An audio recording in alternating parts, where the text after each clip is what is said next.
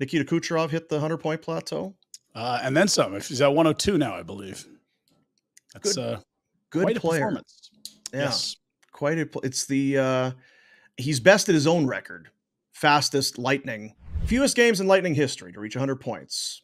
He did it in 62 games in 18-19.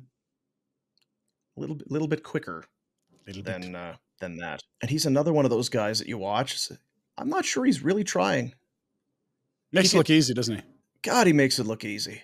No, I saw him when he wasn't trying for sure. The skills competition in Toronto, he was getting booed. That was the really not trying Kucherov.